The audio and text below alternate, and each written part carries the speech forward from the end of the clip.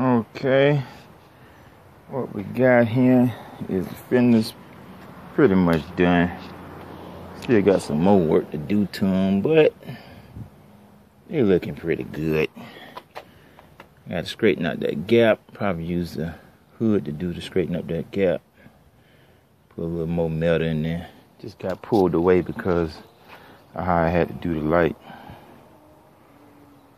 But here's what it is.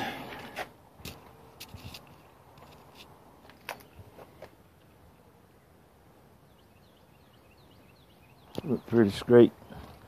Looks straighter than the other fender did.